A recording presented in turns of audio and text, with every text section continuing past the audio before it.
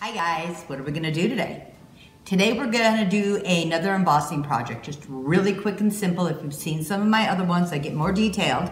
We're just gonna be using one of my new stamps, but you could use any stamp. I thought this went really cute together because it's all black and white, but let's just get started. So the first thing you're gonna do is figure out what stamps you wanna use. I wanted to do the word hot. So I am gonna use this farmhand stamp because it's a nice, tall, skinny stamp and I can fit more letters on there. But use whatever stamps you have. So I picked up my letters and I'm gonna do the word hot and I just put it on this thin mat. I am using my watermark stamp pad, which is, I'm just using a Versamark. And if you have any questions, we did some other more detailed videos on embossing on dishes. And you notice my letters are backwards, but when you stamp it, it will be forward.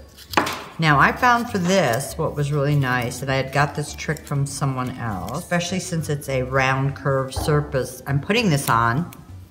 I'm just gonna put a little bit of masking tape on the two ends.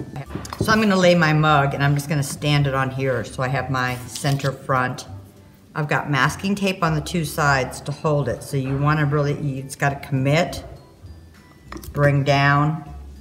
I'm holding it with the tape and then I'm going to just press down on these letters.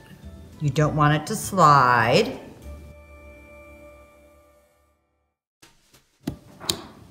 Pull it up, and we're gonna find out real quick when we put the powder on. And I'm using an extra fine black embossing powder. I'm kind of going for the black and white look here.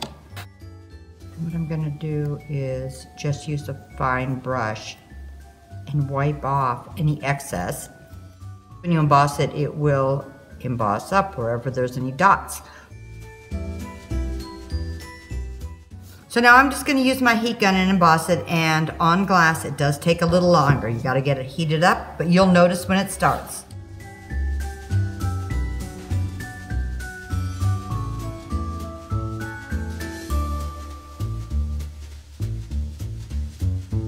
So you saw how quick and easy this was. Now look when we put it all together with some white dishes, our cute little Christmas village. You could do a whole setup.